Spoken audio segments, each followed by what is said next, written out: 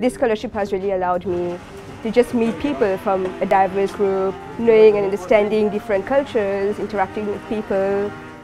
We're the first university, I believe, in certainly Scotland, who've got a dedicated cook school facility. A lot of the African students have got dishes from home, which they've learned from family over generations. Today's all been about showing us their dishes, and if we can then bulk them up or scale them up and put them into our catered halls for the benefit of other students. Today I'm making ladub chicken.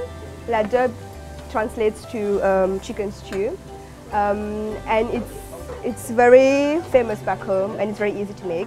So this is pilau. It's a traditional meal for Kenyans. For this, I have cooked it like twice since we came here, and the people who've tasted it have really loved it.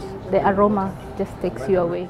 The cook school is one of my highlights since I got here to Edinburgh.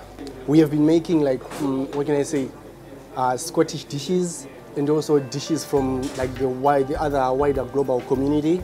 And I'm not only learning how to make exotic dishes, but I'm also learning to be able to be self-sufficient if I'm put in a different community other than Edinburgh community or the African community. So I say every moment of the cook school has been a highlight for me. So I think it's a really, really wonderful initiative.